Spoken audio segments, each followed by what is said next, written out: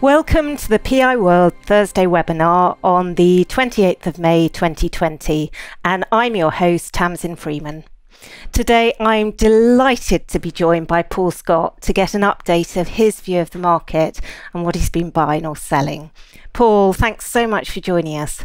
Hello Tamsin, and Hi. Hello to everyone at home. Oh, I suspect most people know you from the Stockopedia Small Cap Value Report, but for anyone that doesn't, could you give us a short overview of your background? Sure, yeah, I trained as a chartered accountant after university, but couldn't cope with the exams, so I then went out into industry, part qualified, where I was an FD for a clothing retail chain called Pilot, which we grew from 15 shops to about 150 shops while I was there. So a really exciting job that I did for 8 years. Then in 2002, I became a full-time investor and small cap specialist. So it's been a real roller coaster ride over the last 18 years, some great highs and some unbelievably bad lows. So, and I've shared my journey with the internet. Absolutely. So, it's all been good fun. I can remember you cautioning us in your small cap value report about the coronavirus at the end of January, and that you were taking out some index shorts as a hedge to your small cap portfolio, which now seems highly prescient. How did you continue to play the markets throughout the first quarter, and how's it worked for you? Overall it's worked very well for me, because I could see the coronavirus thing was looking very serious earlier than the markets really. If anything, I was too early putting shorts on because they lost money initially. But yeah, so really then, I mean, I took a decision, okay, I'm either going to sell everything or I'm going to just hedge the portfolio, because I'm in a lot of very illiquid small and micro caps that you just can't move in and out of. And even if you could, the bid offer spread would be ruinously costly. So that's why I went down the hedging route, because I had geared long positions that if I hadn't hedged, I would have been in an absolute mess by now. So I'm just glad I got through the downturn. And also the shorts kicked out a lot of profit at the best possible time when the market was plunging. So I was able to deploy a fresh pot of money to buy at or near the market lows in late March. So I've had a sort of double benefit really from this. Although my SIP, which is long only, has been an absolute disaster. I mean, that's dropped 40–50% or something, I'd say. So with the shorts you took out, you closed them right at the bottom and then you managed to deploy the cash on the way up. Yeah, I closed them a bit too early, actually. I remember Carnival Cruises was one of my shorts, and I shorted it at £33, and I think I closed it at £20, and then watched in disbelief as it halved again in about the next week. But I'd closed and gone long of things, so I got the timing wrong by about a week or so, which at that when the market was moving up and down literally vertically, £1,500 15-point moves on the Dow every day. It was, in a way, I had to become almost like a trader, really, because I had to find out a way of making some money, and shorting is very dangerous, and you have to really watch the screen closely. So, yeah, I was really watching CNBC for about 14 hours a day, and with a laptop on my lap, trading in and out of things, larger caps. But things have sort of settled down a bit more now, haven't they? Well, it seems as though you've played it quite well. Are you surprised how the markets have reacted since March? Yes, very. I'm absolutely astonished at the scale of the recovery in the main indices. Although, as we've discussed on Stockopedia, they're very tech heavy, aren't they? And I think people have looked at tech stocks, and the big tech stocks in America are stunningly good companies, you know, the Amazon, Google, Facebook, Apple, and I can't remember, Microsoft is the other five, or the big five, isn't it? I'm not surprised those companies are highly valued, but I think the next tier of technology stocks in America look ridiculously expensive. So I don't know. My overall market view is I'm really wary about, I think the market's just rebounded too much, and I think the market overall looks expensive, given that we're sort of entering a pretty dire recession. So now, how are you positioned? I've got, I'm mostly long, but actually in the last few days, I've reopened some shorts on the big US indices. So I suppose I'm probably kind of flat over in terms of long short positions. So my shorts on the indices are roughly the same size, but in the opposite direction as all my longs. So market neutral, sorry. I forgot that phrase. Interesting. Yeah. And did you sell anything of your core holdings as the market was tanking and as their outlook changed with market events? No, some of them I've actually bought more. So I know we're coming on to Revolution Bars a bit later. I mean, that one I really loaded up at the lows because I just didn't see how the government could possibly let the whole hospitality sector go under. They had to do something to support it, which I think is a key investing theme at the moment for me.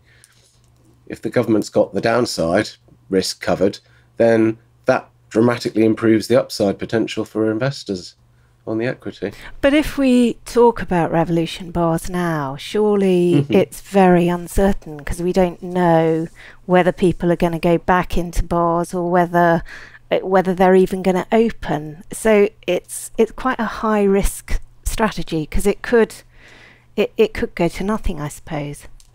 Yes, it is. It's a very high risk one. I took the view that if they manage to reopen successfully at some point late summer or early autumn, then, and if business is good, then you've got a 4 or 5 bagger on your hands. And that to me is an acceptable.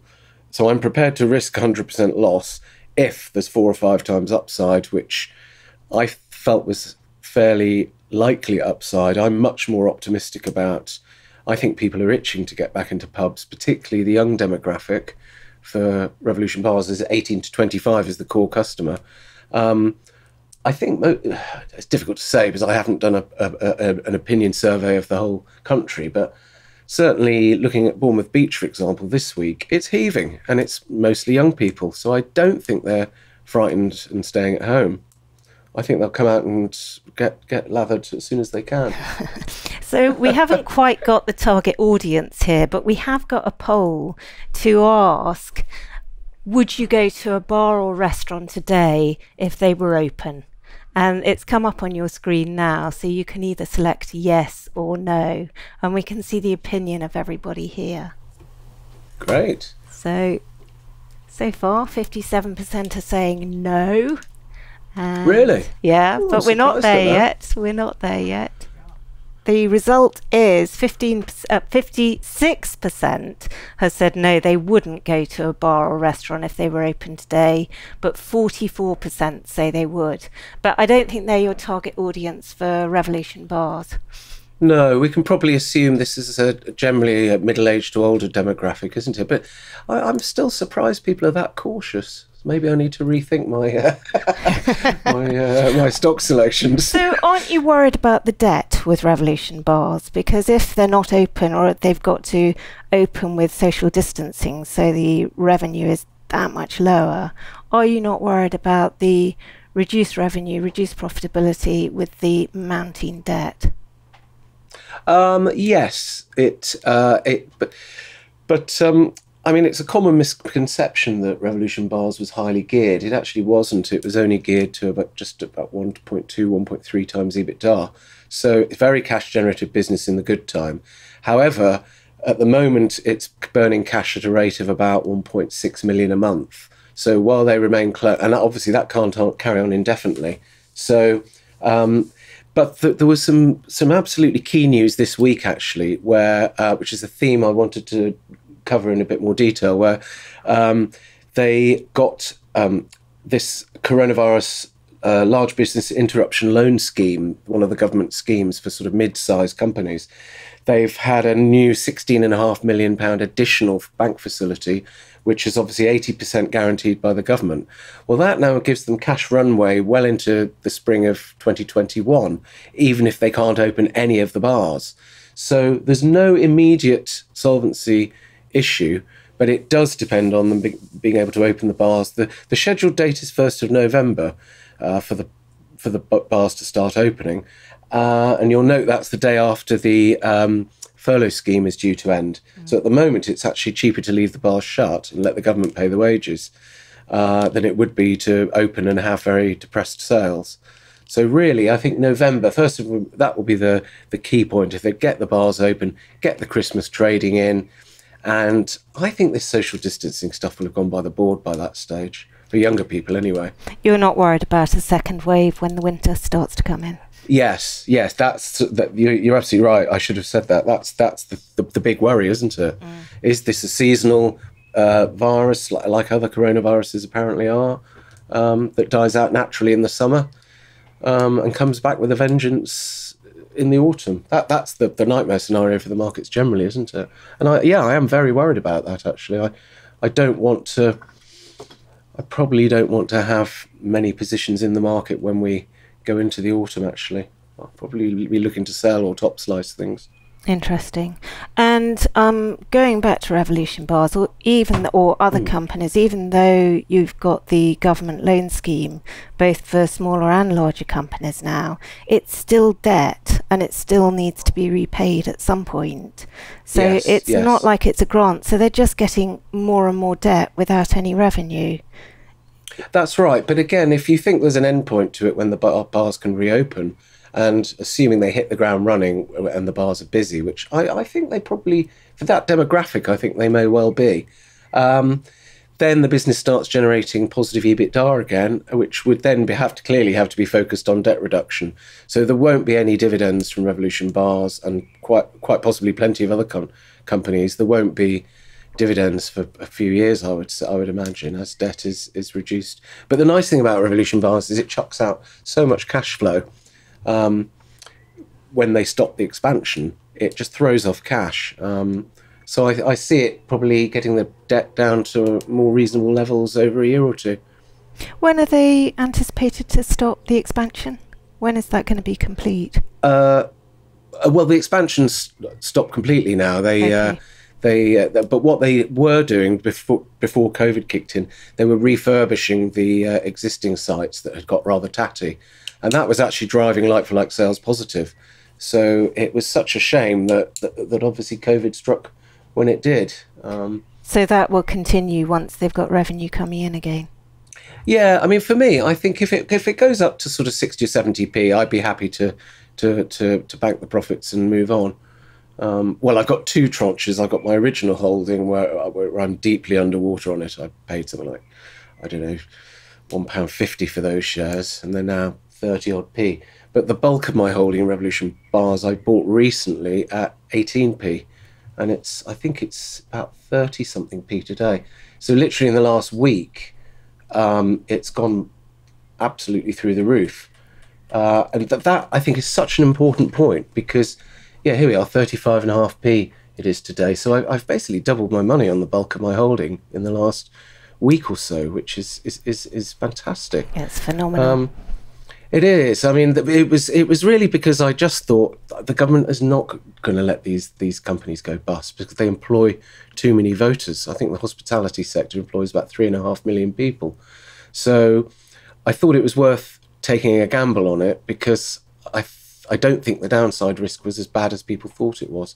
And what I'm currently looking for actually is to find other companies which might look dangerously precarious at the moment, but then when they put an RNS saying we've just secured a £15 million government-backed loan, that could propel other shares up substantially as well. So I think that's a really interesting investing theme at the moment, to look out for companies announcing they've secured government lending. But see, with Revolution Bars, where they put the announcement out, I think it might have been it was Tuesday this week, and the share price only moved up about 10% to about 20p.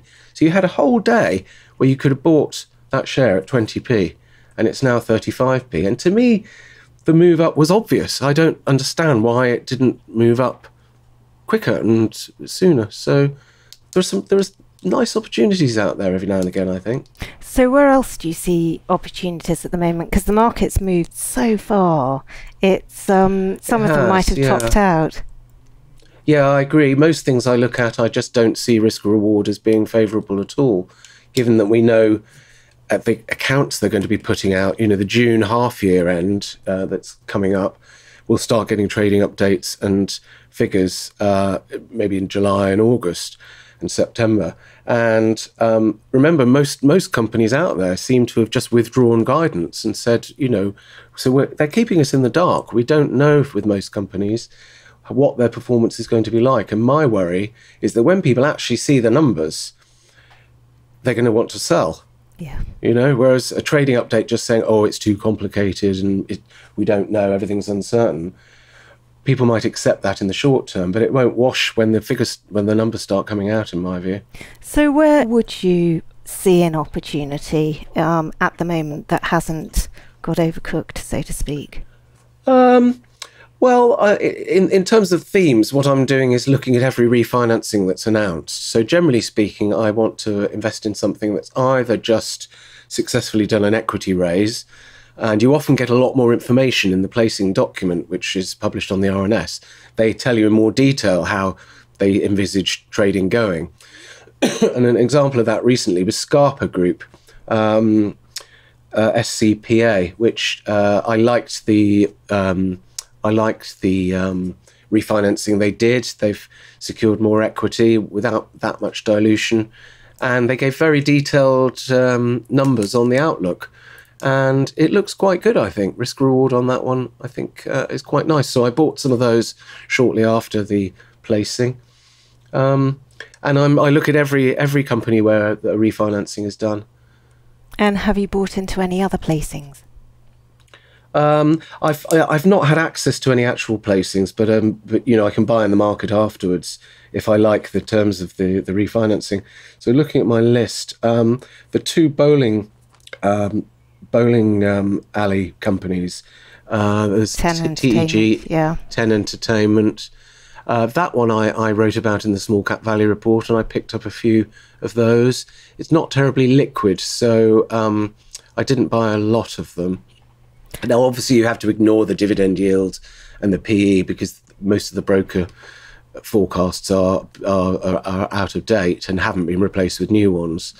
But I think people will want to just get out, and bowling alleys are big premises where social distancing is easier than it would be, say, in a small pub. So I quite like those. If you take maybe a 1 or 2 year view, I think they could double. That type of company could double from where it is now. And the other one is Bowl, BOWL. Hollywood Bowl, yeah. Hollywood Bowl, yeah, sorry. Yeah, that is, I think, around double the size of the other one. And the figures are remarkably similar, but twice the size, basically. Yeah. So because of it's a bit more liquid than TEG, I bought a larger position size in this one around about the same time. And actually, the last week, a lot of these leisure and hospitality stocks have really shot up. So I got lucky with the timing on those two. Yeah, so that's Hollywood Bowl's up 10% to and 9% today. Today, and, yeah, it's good, isn't it? Yeah, very good indeed. A preference for one or the other? As in probably Hollywood Bowl. Yeah. Hollywood Bowl, just because it's larger and easy to trade in. Yeah. But I mean, I don't want to hold these things forever. You know, I'm looking at them to re-rate, maybe back to where they were pre-COVID, and then I'll just sell them and move on. And I know you follow BooHoo, and there's been shenanigans there, and then the update today. So talk us through how you're feeling about BooHoo at the moment. Oh, I think it's probably one of the best companies in the UK. It's just a fantastic company. We flagged it up in the small cap value reports when it was 23, 24p, and a lot of readers have literally made millions from this, which I'm delighted at. I didn't hold it, unfortunately. It was my biggest position a few years ago, and I sold way too early. So fantastic company. Matt Earl, who's a nice guy. I've had lunch with Matt a couple of times, and I like him, and he's a smart guy. He calls himself Shadowfall, and he puts out with an analyst he works with. He put out a shorting dossier. I think it was earlier this week, wasn't it? Yeah, it was yesterday, wasn't it? It might well have been, or the day before. Yeah, I've got it here. I read the executive summary and just skimmed through the rest of it, and I think he pulls out some interesting points, which the market was already aware of. Things like that BooHoo didn't own 100% of Pretty Little Thing, which was set up by the founder. So there was a bit of a conflict of interest there, and he made some interesting points, but the rest of it, I think, was not very good. He was sort of questioning whether BooHoo's margins are real. They really are. I mean, we used to buy, in my days in ladies' wear, they were our biggest supplier when they were a wholesale company before they set up BooHoo, and they made about a 30% wholesale margin, and then we, the retailer, made about a 60% gross margin on top of that. So by cutting out the retailers, BooHoo is selling direct to the end customer. Their margins are fantastic, genuinely very, very good. And they do test and repeat. So there's very little markdown of product. So it's a genuinely fantastic cash generative business. So I think Matt has really backfired on this one. I think he's got it completely wrong. Interesting. Oh, and there was the update today as well, wasn't there? Which I absolutely. I only skim read it on my phone. They've actually bought out the minority stake in Pretty Little Thing, I think, haven't they? Yeah. At what seems to be a reasonable price. So you wonder whether they brought that news forward so that I don't know. Possibly. Although I would imagine with all the legals and the firm of accountants had to come up with a valuation, it probably I don't think they would have been able to accelerate it that much. So I see it's now £3.90, isn't it? Yeah. So it's up 17% today. So Matt will be licking his wounds, having burnt his fingers on this one. Absolutely. And I know another. You can never really feel sorry for shorters, can you? When they get it wrong, I think everyone has a good old chuckle. And another high risk play is Foxtons. Did you take part in that around the placing? No, I bought shortly after the placing, so I had to pay a little bit more. I think the placing was 40p, and I bought them around 43, 44p. Again, I think the placing they did eliminates the risk. That's why I don't think that one's risky at all, actually. And they have, not now it's fully refinanced. It's got something like £37 million net cash. The branches are starting to reopen. What people forget is that they've got the lettings business, which is about half of their revenues, which continues, regardless of whether houses are selling or not. I think it's obviously an estate agent in London. I think a lot of people maybe could be looking to move out of London if they can work from home, which is good for transactions. So I'm more bullish on the housing market than most other people seem to be. Although the lettings, I think, dropped by 40%, didn't they? Yeah, I saw that. I didn't understand that, so I probably haven't done enough research on this, because I would have expected the lettings income to just continue unaffected. But as you say, it was down about 40%, which really surprised me. So I need to do a bit more work on that one, I think. And it's all very well somebody selling in London, but somebody else has got to buy, so... True. Yeah, true. I don't know, but it's an interesting one. What else have you been buying just after placings? Let's look at the list. And I should emphasise, none of these are recommendations. I always urge people to do their own research. I'm just sort of telling you what I've been doing, so we can. I've got three others to mention, which are not specifically related to placings, but works. WRKS is the ticker. This one, I've just had a dabble in this one in the last few days. Not a big position. Why I think it's interesting is that it's the reopening trade, isn't it? All the shops are starting to reopen now, and this is quite a large chain of sort of mixed product books, but it does a lot of arts and crafts and children's stuff, which is really a good place to be, I think, right now, with all these children at home, with the schools shut. I would imagine they're probably doing quite well online, and with the shops about to reopen, who knows? They could do better than people think. So yeah, it's fairly risky, this one. I haven't risked a lot of money on it, but I think that's an interesting one, and it seems to be sort of just ticking up a little each day at the moment, which is good. So we've got another poll here to ask people, would they go to a physical shop if they were open today? So everybody should see that on your screen. Let's have and I suppose we're saying not supermarkets, obviously, because people are going to those. So yeah, other non-food shops, yeah. Actually, it's coming out in favour of shops.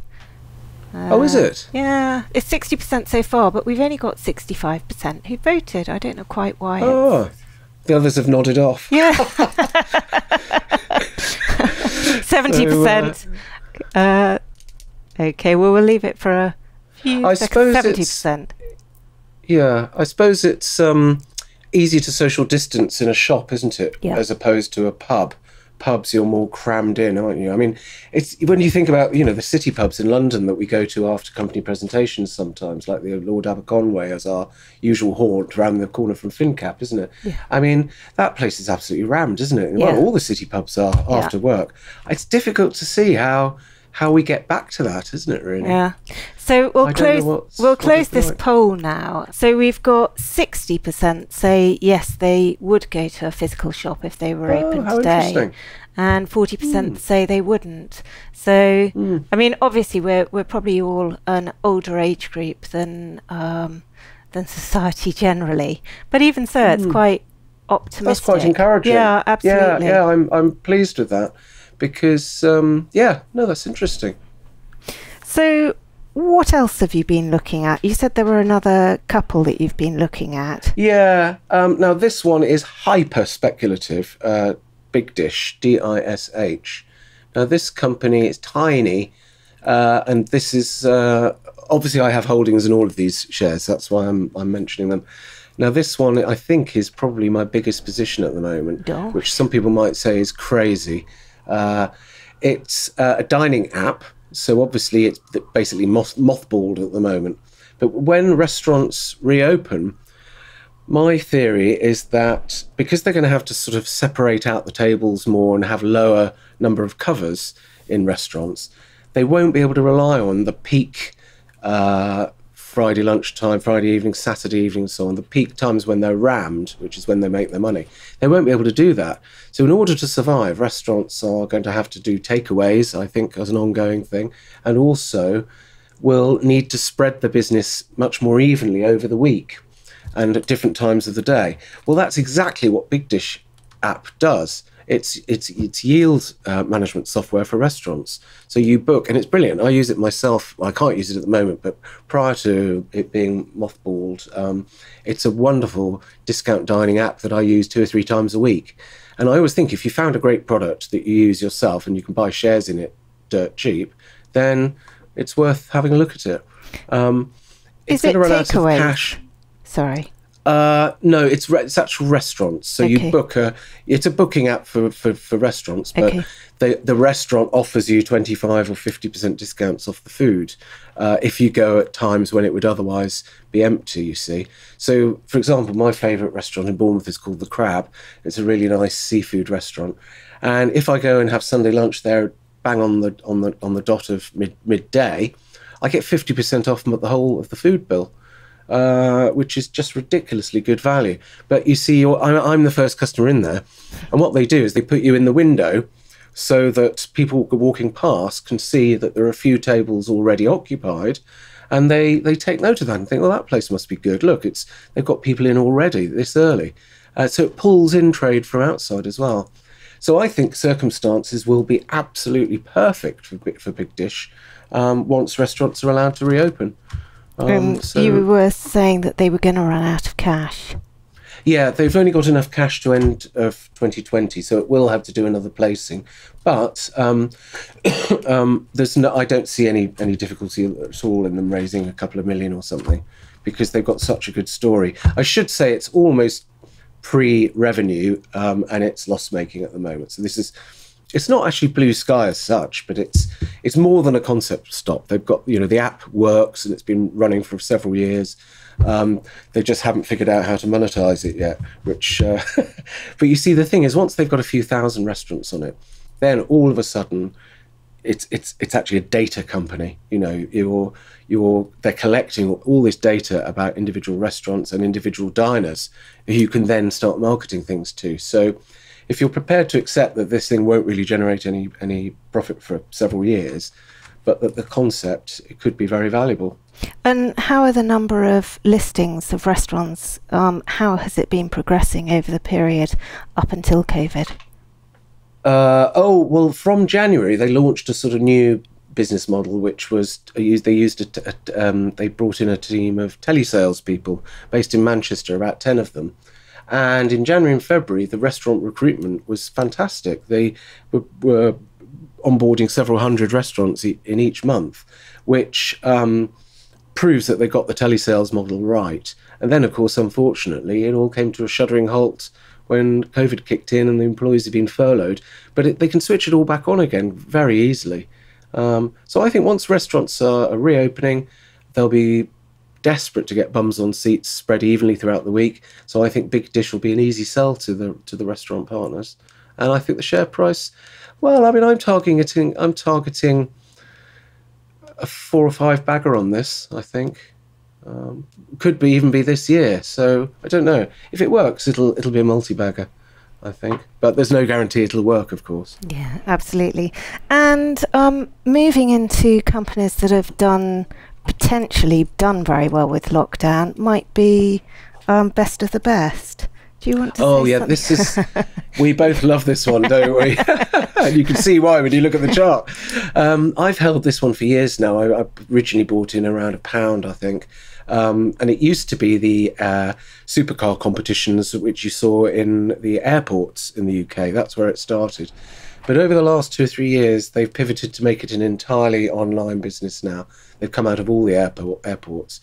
And now the most interesting thing about this, you can see something really started to happen a few weeks ago. So if we scroll down the Stockopedia page, I mean, they've just those graphs at the top there, you can see there's a really nice steady growth in revenue on the first chart, and net income shot up. Well, it's always been profitable and cash generative. It even pays dividends, which is unusual for a micro cap. EPS, very nice trend there as well. But if we look at the bottom right-hand side of the screen there, this is the 2 years worth of broker forecast earnings per share. And you can see this time last year, brokers were forecasting about, what's that? Is that 13p, 12 or 13p earnings per share roughly? And that's for the current financial year, or the one just finished, I think. And look at how it's been upgraded 1, 2, 3, 4 times in the last year. Forecast EPS has been upgraded, and I think the latest figure is about 33p. So the earnings forecast this year have gone up 2.5 times or something over a 12-month period. So this little graph is a fantastic thing to keep an eye on. And I have a screen which automatically throws out companies where the broker forecasts are being constantly revised upwards. And as you can see, if we look back at the share price, there you see what's happened. The market only really responded to the broker upgrades very, very recently, when the 4th one kicked in. Prior to that, the market seemed to be oblivious to the fact that the earnings per share forecasts were going through the roof. So by keeping an eye on broker consensus upgrades like that, you can spot things that the market's missed. And I mean, I haven't sold any of these. I've still got all of them, because I think this could run and run in the long term. Obviously, at some point it'll consolidate and retrace a bit, but I'm just holding this forever. For while the news flow continues to be this good, I don't have any price target, I mean, I think £10 plus is justified for this share. Longer term, who knows? There's no limits really, because it's a global internet-only business. Great. And have you been shorting anything, particularly as the markets get toppy? Yeah, I have. I reopened my short on the Dow and on the Nasdaq very recently, in the last few days. I'm underwater on that at the moment. Oh, crumbs. Yeah, quite a lot actually, looking at the Dow. Never mind. I've shorted Zoom video. Obviously, a lot of people will have used it for virtual meetings, and it's very, very good for that. But I think the valuation's utterly mad. And I noticed that Google has just launched a competing product, which is also free, Google Meetings. So I'm wondering and I think I saw a TV advert for Google Meetings. So any business where Google joins them and offers the product free, I think could be in for a really tough time. So really, on valuation grounds more than anything, I've shorted Zoom. Other things I've got shorts on at the moment. I shorted Uber recently. I don't believe the hype. I think the figures are rubbish, and It's just a cab company that pretends it's a lot more than that. So I think at some point I see that valuation crashing. I'm short of Rightmove, which hasn't worked because I think it's price gouging its customers who absolutely hate it. It makes about a 70% profit margin, which is grotesque. And I think that business is very vulnerable to a competitive threat. But I've been wrong so far on that. I'm about 20-25% underwater on that one. So not one of my better ideas so far. Looking at other shorts. Oh, I've shorted Ocado. Again, that hasn't worked. I'm underwater by about 10% on that. I think it's just not a very good business and ridiculously overpriced. But shorting techie type shares at the moment is not very smart. They just seem to be going up and up and up and up. But at some point, I think there could be a very big, sharp correction. But let's see. And you've stuck to most of your small cap positions, but have you come across any issues with liquidity, both trying to get in or trying to get out of anything? Yeah, definitely. Strangely enough, I think you mentioned this when we were chatting the other day, at or around the market lows, when everything just seemed to be in free fall, it was actually difficult to buy things.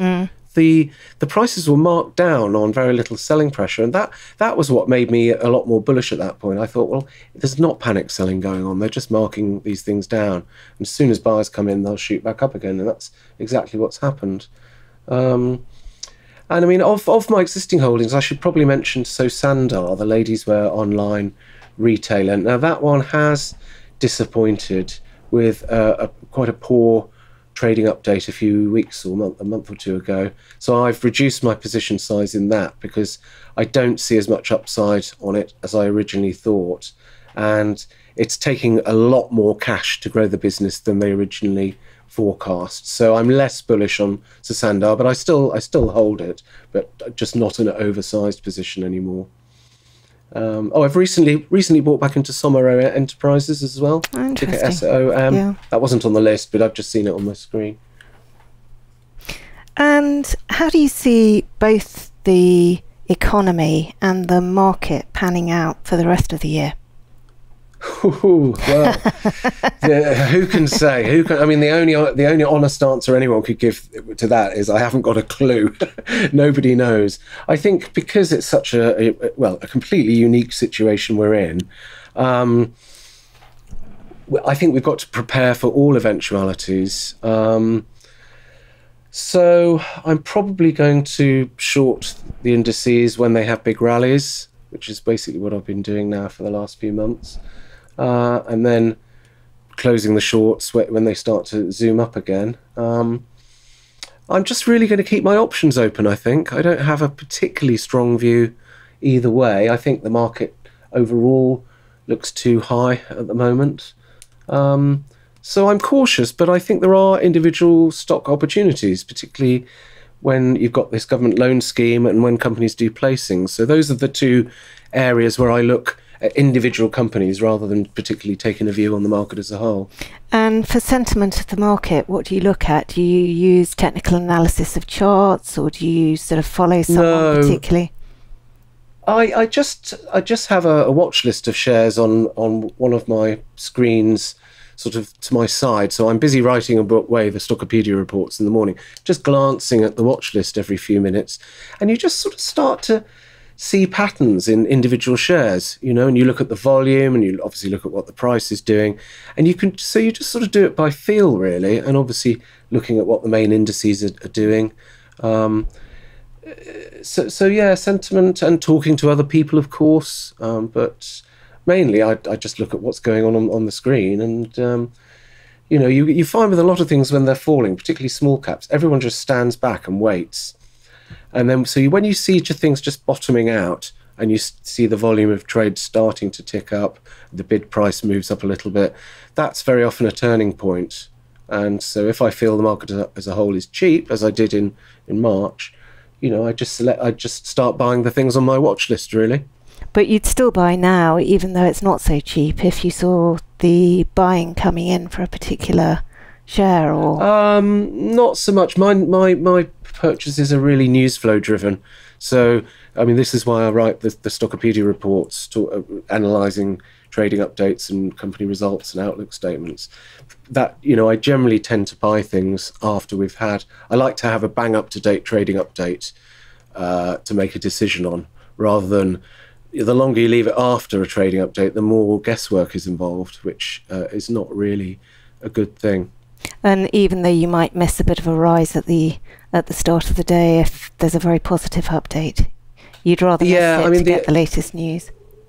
Well, I mean, the updates, as you know, all come out at 7 o'clock usually, don't they? So between 7 and 8 each day is really the most important hour of the day, where you can have a quick look at maybe 4 or 5 company updates. And if I've already done the research on the company, so I know the company quite well, like, for example, Best of the Best, it put an update out the other day, and the share price was £4.40. And I read the update and I thought, this is fantastic. So I said to my broker, just buy on the opening bell and pay up to £5. And he said, are you sure? It's £4.40. I said, look, just pay up. If I want the shares, it's very liquid, you know, I'm going to have to pay a premium price because I think they're worth a tenner. So I don't mind paying £5 rather than £4.70 or something. You know, I think there are, not very often, but there are occasions like that where it's better to just pay up and just to get the shares rather than quibbling over a few pence, you know. Interesting. So we have a question coming in from Alan Miller, and we're just unmuting your mic, Alan. Alan, you should be able to speak now to ask your question. Yeah, I, bit like you, I worked as FD in the hospitality sector rather than clothes retail. So I always have a bit of attachment to that. I'm always looking at those stocks. Although I've tried hard to stand back recently, I must say. I haven't necessarily been leaping into but there's been much more risk appetite this week. I just wondered whether you'd had a look at loungers in comparison with Revolution bars. I don't hold either, just to be clear, but I was pondering it on the basis that loungers is a much fresher brand and much more likely to recover stronger. It strikes me its franchise with consumers is a lot fresher. And if you look at what's going on in restaurants, older brands, you know, like Carluccio's and you know, are really struggling and generally failing, and owners are pulling the plug on them. So it was just wondered whether you'd had a look at loungers against it. I have, yeah. I think loungers is a fantastic business. I don't hold any personally. So LGRS is the ticker for loungers. Fantastic business. I would buy some were it not for the fact that I'm so massively overweight on Revolution bars. Now, loungers have refinanced. They got in early and they've secured their funding well into 2021, so it's not at risk of going bust any time.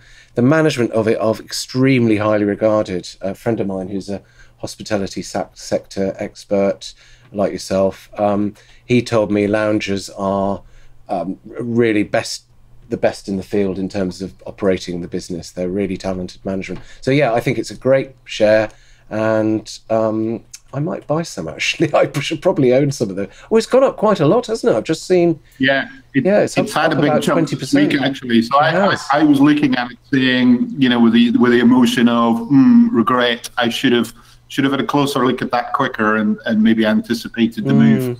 It's very illiquid as well, I think. Yeah, I think it's difficult to buy and sell that one, but it's a great business, and yeah, I'm very positive about that company. Alan, thanks very much indeed. James Ridgewell asks, how do you access genuinely independent investment research? Well, I don't think there's any such thing as genuinely independent research, is there? I mean, all research is paid for by someone. So, and it's you know, generally talking up the share, isn't it? So I think I look at research notes from brokers, and a lot of them are very, very good for giving you sort of background information and understanding the business better. But I wouldn't necessarily rely on their forecasts. They can, I think, particularly this year as well, I think what broker forecasts there are out there, and there aren't very many, may turn out to be far too optimistic. So I think it's particularly difficult at the moment to get hold of broker research. Yeah. So the next question is from Bhaskar, who says, I'm a best of the best owner, but I'm concerned that the best of the best local player base is getting wary of much worse winning odds from tracking on social media. Is there new competition coming in from players like revcomps.com? What are your thoughts? I don't follow it on social media, so I wasn't aware that there was those negative comments. I mean, I don't know. I mean, I suppose another potential risk with best of the best, and it's always good to look at the downside with everything, isn't it? I think another potential risk is that I think we're probably likely to see much higher unemployment later this year, which could mean that discretionary things like gambling on winning a car could be one of the first things you cut back if you lose your job. So yeah, it's not without risks, but I generally feel with best of the best, they've really cracked the digital marketing side of things. I think they've tried out different strategies over the last couple of years, but they seem to have cracked it now, and they're getting very, very good results. And ultimately, it's all about they keep putting out outperform trading updates. So whatever they're doing, it's working, isn't it? So the next question's from Robin Maxwell, who's asking two questions. Using which instruments are you taking your index shorts? What are you using for your index shorts? Are you using ETFs? And no, I use spread bets.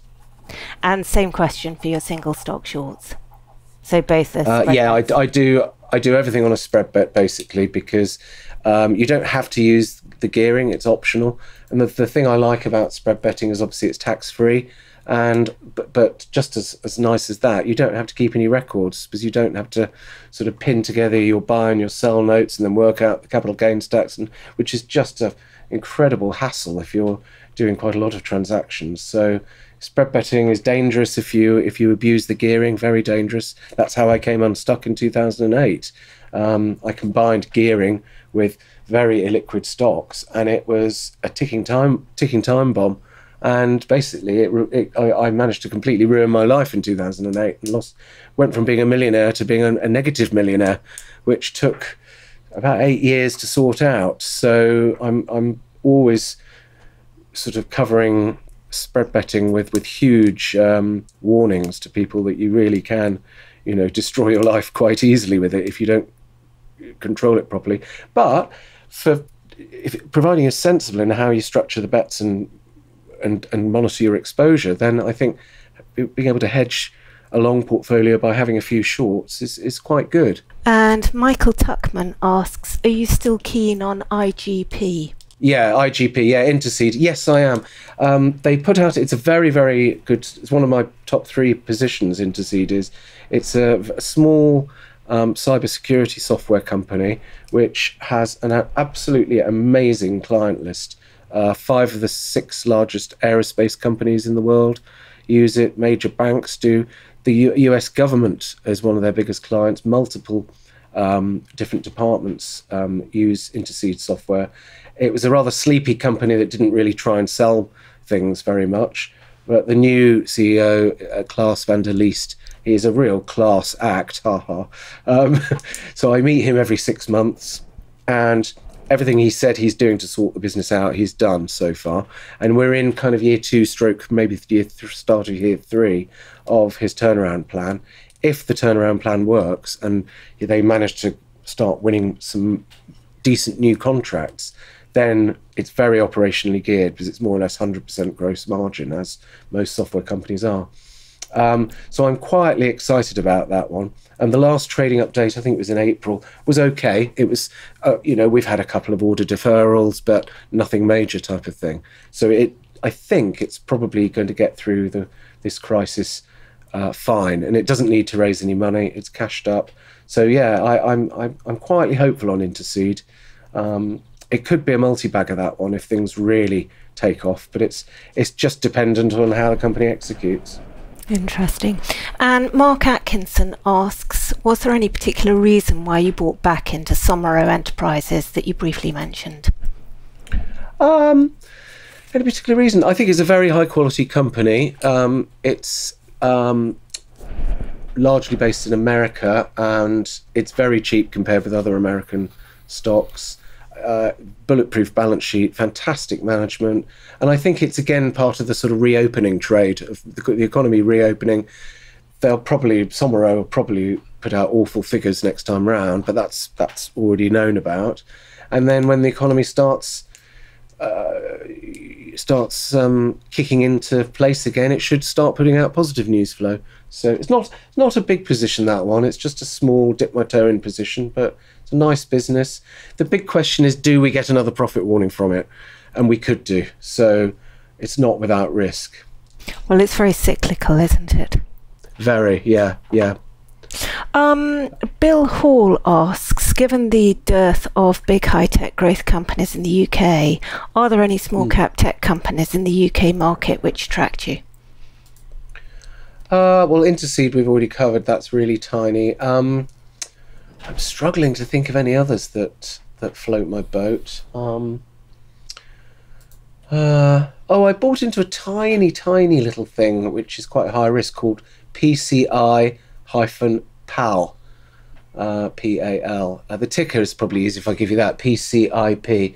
Now, a friend of mine is a call center expert, tech expert, and PCI-PAL does some sort of niche call center software, and he just told me it's very good, so I bought a few on the basis of his opinion, really.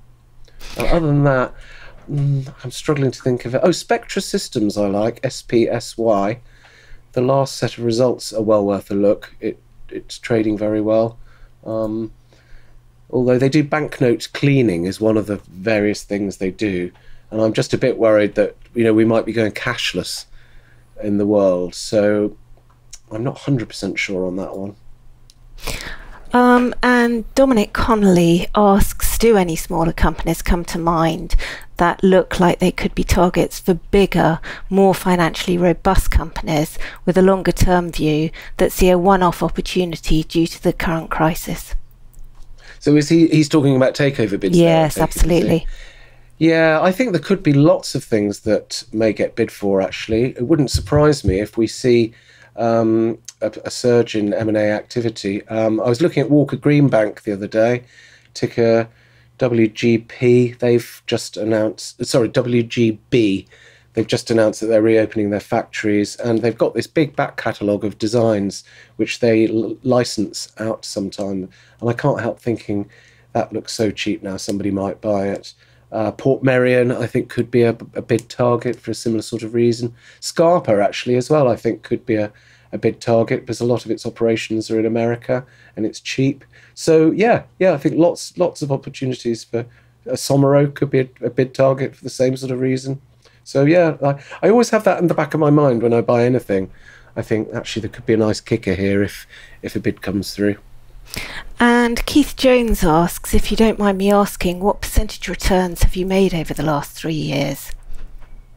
Last 3 years, 2018 was an awful, negative performance. I don't really work out the actual percentages.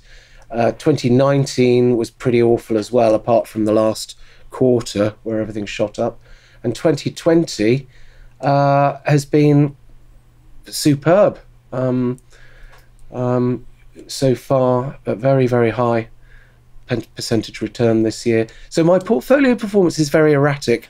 I mean, I'm mainly a small cap analyst. I love digging through the numbers and reporting on them, and I think I'm pretty good at that. But I'm not particularly good at managing a portfolio, to be honest. It's I don't think I'm temperamentally suited to portfolio management. I can be too impulsive. I tend to take too much risk, and my performance is extremely erratic. But I suppose on a positive level, I've managed to make a nice, comfortable living from the markets for the last 18 years. So, and I've made several million several times. The difficult thing is I seem to find it difficult to actually hang on to it after I've made the money. So that's the bit that's still work in progress. So I've got two questions here about Dart Group. Rebecca Stewart and Peter Stevens have both been interested that you may have bought into Dart Group and you might be interested in it as holidays restart. Have you bought it, and what are your views on it? I've really messed this one up, actually. I bought some at £3, very near the lows. It was crazily cheap at that level. But then when it almost doubled in a few weeks, and I just found it too tempting, and I sold them at nearly £6. Obviously kicking myself now because it's nearly £9 now. It's done phenomenally well in the last few weeks. This is another one where they secured government-backed funding. So the government has got the downside risk, and it already had a very strong balance sheet. So I'm perplexed as to why it needed so much more borrowing facilities when it had a ton of cash sitting on its balance sheet. So I dread to think what the next set of interim results are going to look like on that one. And I feel for now I've missed the boat on it. It's gone up too much. So it's still on my watch list. Lovely business, though. Once they can get those planes back in the air, it's just a fantastic business, I think. And Nellis Shukla is asking about Carnival. Given the hammering, any views for the longer term, given the favourable demographics such as baby boomers for travel and cruises post-COVID? Well, I think cruises, I mean, are predominantly for older people seem to go on cruises, don't they? But I think that'll all have to change. They'll have to start really appealing to, as the caller suggests, they'll have to attract a much younger demographic. But, you know, somebody called these things floating petri dishes, didn't they? And I mean, you know, the big thing that worries me about cruises is that when these virus outbreaks do happen, nobody wants the ship to dock in their jurisdiction. So you can end up with these things bobbing around in the international waters with nowhere to go. And that's that. So I think cruise lines, personally, I wouldn't be interested in the equity. And I do wonder if the equity is worth anything, because these things have massive borrowings, which they can probably roll over and have government support for and so on. But it's not an area I would want to go long of for the equity. But personally, I'd love to go on a cruise myself. None of this has put me off wanting to go on cruise ships. So I think a lot of people are very committed to cruising. And I don't know, maybe it might recover better than we think. Who knows? But we've run out of time, but just a final question, and you can choose which one you pick. Someone's asked for your views on Gear for Music, and somebody else has asked for your views on Bango. So Roger Taylor's asked for your views on Bango, and Steve Wright's asked for your views on Gear for Music, and I should just pick one of them. Okay, well, I don't know anything much about Bango. I have looked at it. I don't really understand the business, so I don't have a view on Bango. So that makes it easy. Gear for Music, I think, is doing very well. The recent trading updates are good. I've got a small holding in Gear for Music. Yeah, it's trading well. Particularly the lockdown has actually helped it, because a lot of parents are buying musical instruments for their children. Musicians I know are doing, my family are musicians, and my brother and sister-in-law, for example, did a concert on Zoom last night of live people playing instruments live, and it was very well received. So well, one of the positive things that might come out of this crisis is that more people start making music at home, and that's a very good thing. So I like Gear for Music. I think it's a good company. Brilliant. Paul, thank you very much. That's all we've got time for. Tell people where they can find you. Oh, yes, on Stockopedia, I write with Graham Neary. The two of us write the small cap value reports, and we've got a fantastic community there as well, where we have really interesting civilized discussions in the comments section after each article. So yeah, that's where to find me. I'm not on Twitter anymore. I got banned from it for alleged hate speech, which took me a bit by surprise. But maybe my banter crossed a line. Well, clearly it did, because they banned me. So, and I got to say, life is so much better without Twitter. Paul, thank you very, very much indeed. My pleasure. I've really enjoyed it, Tamsin. Thank you. If you want an email notification of webinars or events PI World are organising, please sign up for events on the right-hand side of the homepage at PI World. There are 2 boxes. The top, sign up for a notification of a new video as it's published, and the one below, sign up for events. They're different lists and there's no spam. And please do tell your investing friends about PI World and write comments or like our videos on Twitter, bulletin boards and YouTube. We'd like to go on providing these free webinars, and getting really good speakers like Paul relies on you and the audience numbers we attract. And you can find me at Tamsin PI World. Many thanks to you all for joining us, and stay well. Goodbye for now.